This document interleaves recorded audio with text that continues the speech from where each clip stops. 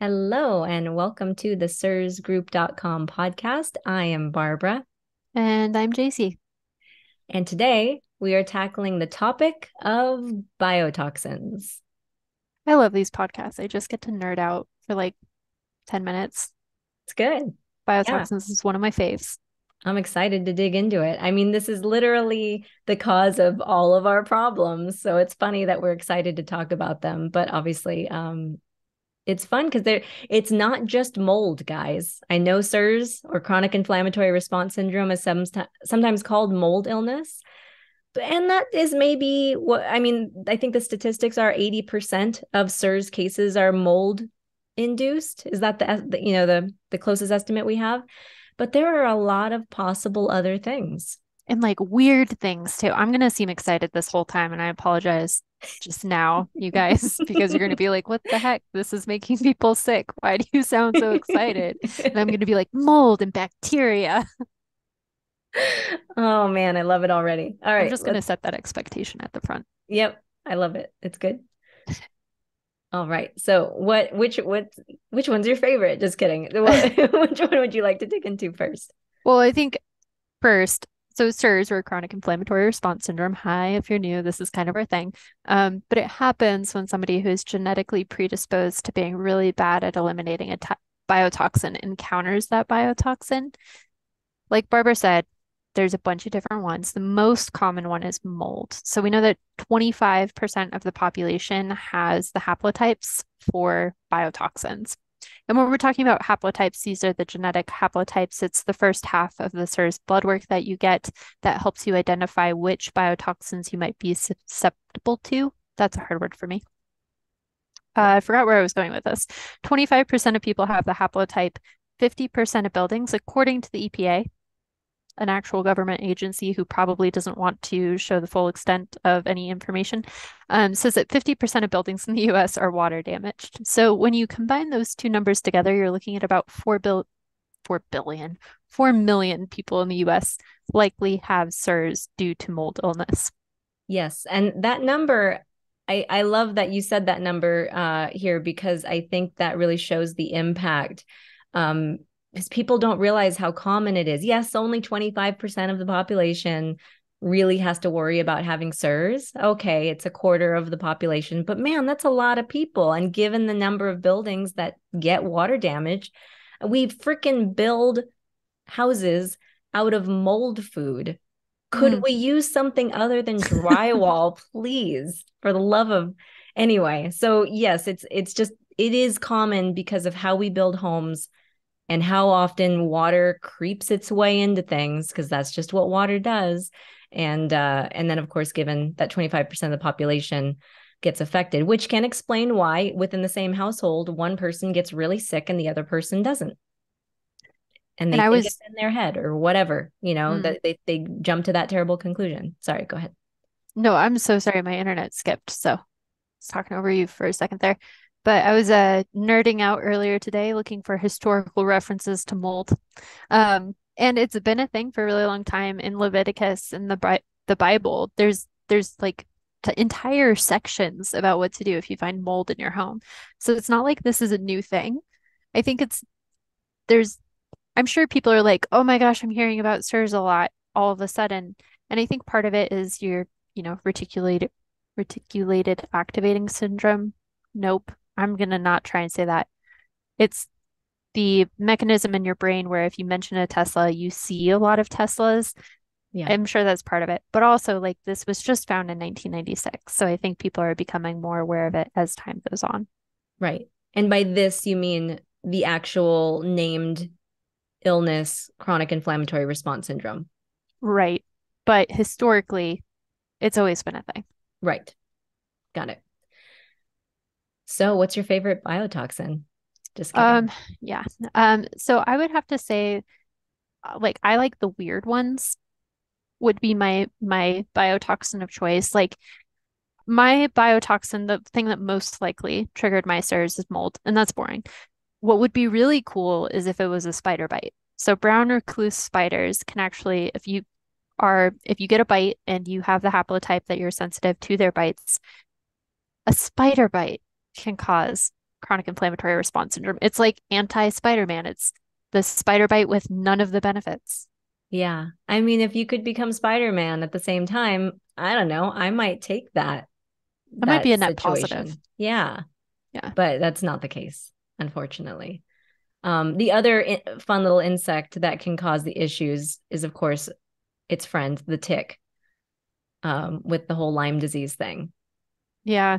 And Lyme is, man, I feel so bad for people that have SIRS from Lyme because it's like you can't just jump into the CIRS protocol. So the very first step of the CIRS protocol, when we talk about the CIRS protocol, we're talking about the Shoemaker protocol. It's the only clinically proven path to healing from chronic inflammatory response syndrome. But the very first step is removing exposure. So for people who are in mold, that might mean moving or remediating. For people with Lyme, you have to do the Lyme treatment first. Yeah. So it just adds a whole extra layer and time and money to everything that you have to clear out. Absolutely. There's other more common biotoxins like algae. An algae outbreak is actually how they first discovered SIRS in 1996. Also, bacteria like Listeria in fish or cyanobacteria. There's some that are still being discovered. Shoemaker just released a article about post-COVID syndrome, PCS, and it presents very much like a biotoxin illness, but they haven't yet identified that haplotype. And speaking of the vid, there are certain things that you can get injected into yourself that should prevent other illnesses that can you Well like done. how many words I used in that one? Well Uh done. that can once it's in your body give you a SIRS reaction to it, basically cause SIRS. It becomes a biotoxin within your body. There, and I'm not talking about any crazies or like, any conspiracy theories here. It's just that there are certain chemicals that are used in the making of those medications, which can help a lot of people sometimes. But in others, in people with the genetic susceptibility to not be able to clear out those biotoxins and to treat it as a biotoxin, it's a bad situation inside your body.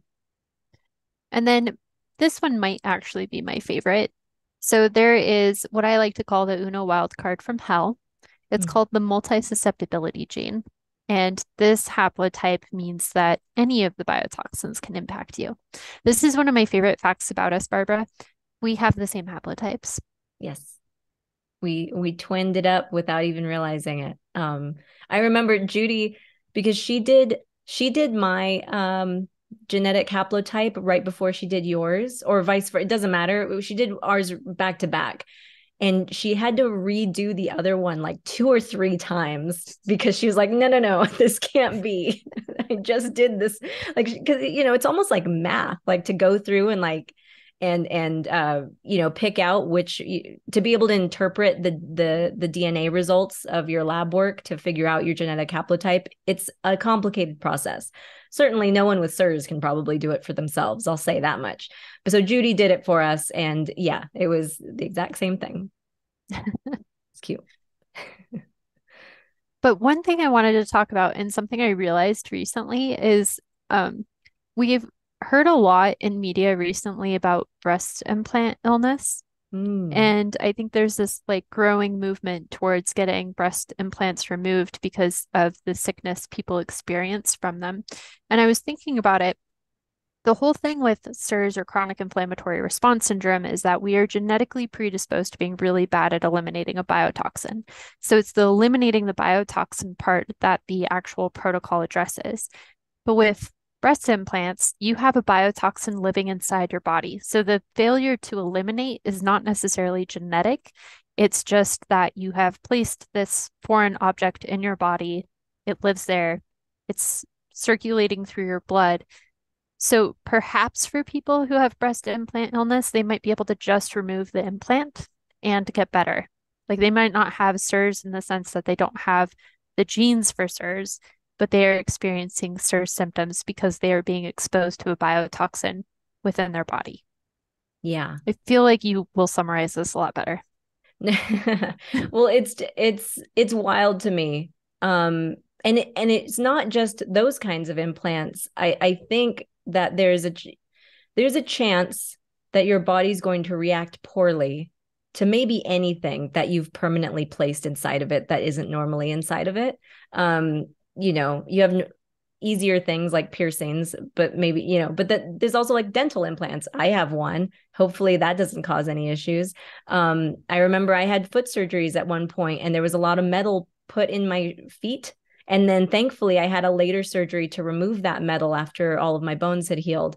And I'm thankful for that because who knows what that could have caused if I just left all those pins in my feet. Some women use things like IUDs as birth control. I am one of them. And that's a concern of mine as well. What could that foreign object, be, causing in my body?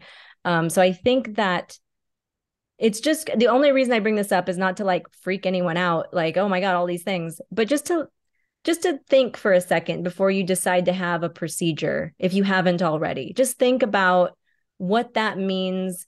Know what the symptoms are that, so that okay, this isn't, my body's not handling this well. I think all of that, just do the extra research, I guess is my point, to really be as safe about it as you can, especially in the case whether it's elective or necessary surgery. I think that it's important for you to know what it is that you're putting in your body and what the possible risks are, including CIRS. Yeah, even just being aware and knowing your timeline, like, oh, this is when my health started to go downhill. Like Yeah. maybe that lines up with something being implanted for you. And that might just be like another piece of the puzzle that makes sense. Was there any other fun little causes of CIRS that you wanted to address today? I really think those are the big ones. Like I said, they're still discovering more biotoxins, and I think they will continue to discover more biotoxins, especially as we continue to create more biotoxins in our modern day environment. Yeah. Um, but I think the thing is being aware, and a huge piece of CIRS treatment for CIRS patients is like really knowing what your biotoxin is to make sure you're not continuously being exposed. So getting your haplotypes tested, understanding what biotoxins you might be sensitive to, and then just like really thinking back and trying to remember, like, is there a time when you may have been exposed to water damage, or were you walking through tall grass and you went camping and there might be a tick bite situation going on there? I think just awareness, being aware is really key for the biotoxins. Yep. Absolutely. And yeah, I don't really ever want to go to places with ticks. Like that's a thing that I mean, they already freaked me out. Yeah. My dog had them at one point when we first adopted him from the shelter, like not shocking. Mama bear came out and I was able to like get those suckers out like the safe way without leaving the head in, like the whole I don't know how I did that, but I just like did it. It's just the whole anyway. I I don't know if I ever got bit during that point, but I think my symptoms, that's a moment, but I don't know. You don't know, but if you're around ticks, that's like a thing that you have Mm. to worry about. Again, it's back to what you just said about the awareness. But yeah, the whole spider bite, tick bite thing, it's cool and all, but man, it's yeah, not for me. I'm glad that I probably didn't have that issue. Yeah, I literally hate this conversation so much right now because just the idea of a tick like on my body makes me want to leave my skin. We were so excited when we started this Well, conversation. I didn't know we'd get in depth about ticks. they're they're such a gross creature. Like, come on, God. Like, really? They You shouldn't have exist. They shouldn't exist. They're cursed. I mean, I'll take a cockroach over a tick, and that's saying a lot because cockroaches might be one of my least favorite insects that exists, but ticks beat them. Yeah, cockroaches just like look like they were intentionally made to be disgusting. Like that's their entire purpose in life. And they will survive everything. Like they're going Right, to survive the nuclear holocaust. right. Proud of them. Great for them. And Horrifying for us. they won't give you CIRS, probably. I have no idea. Now I'm gonna look into that. Okay. All right. Well, this was fun and gross. I hope you guys learned something. For more support and love or direction or guidance or any of those fun things, join us at the cirsgroup.com. We'll see you over there.